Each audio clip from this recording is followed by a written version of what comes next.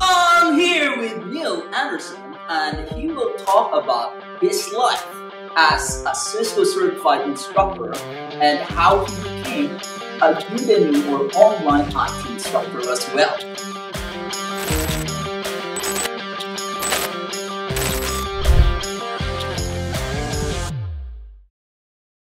Alright, so you're one of the popular IT instructor in the world. And you started from something, right? As a Cisco Certified Instructor. This is way back 2007. Way back. This is when I was your student. Yeah. All right. So tell us about it. How did you start from a Cisco Certified trainer who traveled the world doing live classroom environment, and become a Udemy instructor and become a YouTuber as well? Okay. So, well, from being the classroom instructor to doing it online, that was about 5 years ago now. 2017. Around about there, maybe 2016. And I was home in the holiday season around Christmas. You know, there was not a lot of classroom training happening then because everybody's on their holidays. And I wanted to learn something myself. I can't even remember what it was. I think maybe I wanted to do some Linux training. So you were still a Cisco Certified Instructor, traveling the world, delivering live classroom classes. Yeah. Okay. And there was something I wanted to learn myself. So I thought, while I'm at home over the holidays, not busy with work, I'll learn a new skill myself. So I looked for it online, and that's where I stumbled onto Udemy. So I did the course on there, and then while I was on there, I started thinking, I'm interested if there's Cisco courses on here as well. So I had a look at those, and I saw the other classes. The guys at the time that were the top ranked in Udemy were Chris Bryant and Lance Diaz. Yeah. So I had a look at their training. David Bombal wasn't there yet. I don't know, he wasn't there yet. Okay. Or he wasn't. I remember that the top two ranks, the first two listed, if you search for CCNA, were Chris Bryant and Lance Diaz. So I had a look and I thought, see how they deliver the training, how the training works. And it was actually quite similar to the classroom training, other than it delivered in the same way, but to camera rather than to a live class of students. And because I was doing that full time and I've been doing it for several years, I thought, this is something that I would be able to do as well. So I didn't actually start off with a Cisco course because there were already several Cisco courses. There's already available. Yes. So I thought, well, there wasn't any NetApp training really online at all. Because you are also a NetApp instructor. Yeah, also NetApp instructor. I was teaching a few different things, some IDEA and cloud stuff as well. So I thought, okay, I'll put a NetApp course on there and just see what happens. Right. So what happened? Well, it did okay. Yeah, it brought in some extra money for me, which is always a nice thing. It was also a new experience for me, so that made it kind of fun because it was new.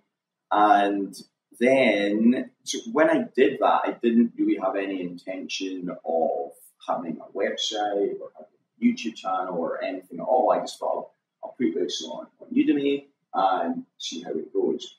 Then, after I did that, the way that the Udemy model works is that if somebody finds the course on Udemy itself, so if they type in the name inside the Udemy search bar, or if they found it through a Google search, again, that would hit probably a Udemy ad, then Udemy would keep half the money from the sale and the other half would go to the instructor, which was actually really good.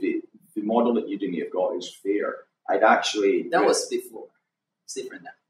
Well, no, it's a bit more complicated because of the way they do their ad spend. If it comes through an ad or through an affiliate sale, you do get less than 50%. But it's really their model is fair.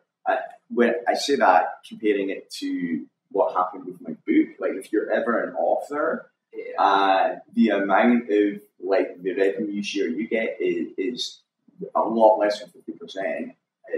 I can't remember even what it was exactly, but it was very low. So when I saw this is when you author a CCIE voice. I had a CCIE voice workbook for a long. Right. I know that. I had other offers as well, but for books which I turned down just because it wasn't worth the amount of hours I would put into it for like the return I would get from it. So I was very happy with. I thought Udemy's model was fair, so I thought I'll give it a go. And then, so the other thing with their model is that if the sale comes through you, so if a student uses a coupon, which they'll get typically from the instructor's website or social media, it's 95%. Yes, so that's, of course, a big incentive for you then to do this. So that's why I then started the website and started all the social media channels. Yeah. So that's Udemy. Before Udemy, you were a Cisco Certified Instructor doing a live classroom environment, traveling the world. Do you miss it? Not really. Why is that? Because a lot of people want to travel the world. Yeah. And we were doing it for free with a lot of perks. Yeah, it did have a lot of perks. Miles, yeah. Right? Yeah. Then you meet a lot of people. So why don't you miss it? Because I can still travel now. So when I travel now, I don't have to show up for work at 9 o'clock in the morning. All right, so you're traveling for fun now. Well, I'm in Manila right now. It's a little business and a holiday as well, and I can still travel now, and not on a set schedule. And when I'm traveling, I don't have to wake up in the morning, put some business clothes on, show up for work. I can wake up when I feel like it. So that's nice. How about the interaction with your students? Of course, it's really different. In a classroom live environment, you interact with a lot of people. And I became a lot of friends, a lot of IT professionals around the world because of this lifestyle. Travel, Australia, US, Europe as well. I made a lot of friends. And sometimes they recommend my training, my IT services to many companies. Actually, it was an advantage, right? Before you do the Udemy thing, did you find it very advantageous? For word of mouth from classroom students? Yeah. With online, the scale there is much, much bigger. So in a classroom, you've got maybe 12 students there. It's quite a busy class. Well, the difference between 12 people spreading word of mouth and 10,000 people online is massive. Huge difference. So, yeah, huge difference. So people hear about me online a lot easier than somebody, face-to-face physically. Yeah, and people share also your training courses. And there are many sources like Reddit, LinkedIn, and some blogs. I see your name a lot in Reddit and CCNA blogs. How do they pass CCNA? What courses they recommend for CCNA materials? How does it feel?